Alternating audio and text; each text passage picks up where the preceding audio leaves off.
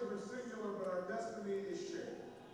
Tonight we proved once more that the true strength of our nation comes not from the might of our arms or the scale of our wealth, but from the enduring power of our ideals, democracy, liberty, opportunity, and unyielding hope.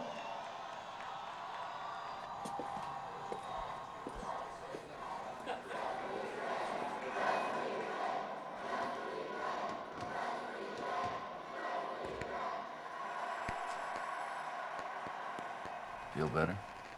No. There's only 30 in there. 3 guys. Yeah, I had to ask them if I should pay for the kid. But they said I should. So. They were right, too. That's only 10 apiece. Correct.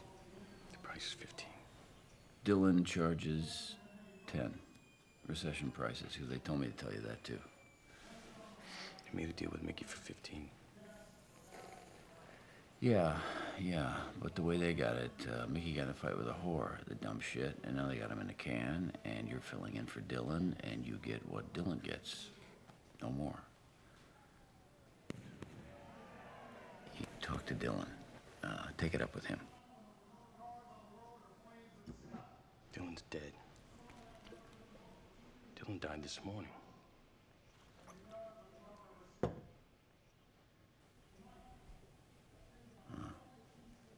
They're gonna be very sorry to hear that.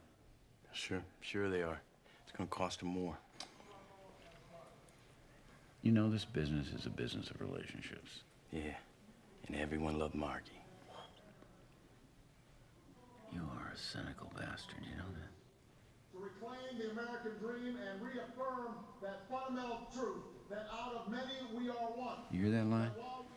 Line's for you. Don't make me laugh. We're one people. It's a myth created by Thomas Jefferson. Oh, now you're gonna have a go at Jefferson, huh? My friend, Jefferson's an American saint because he wrote the words, all men are created equal. Words he clearly didn't believe since he allowed his own children to live in slavery.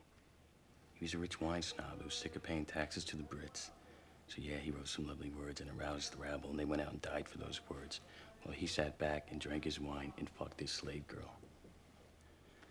This guy wants to tell me we're living in a community. Don't make me laugh.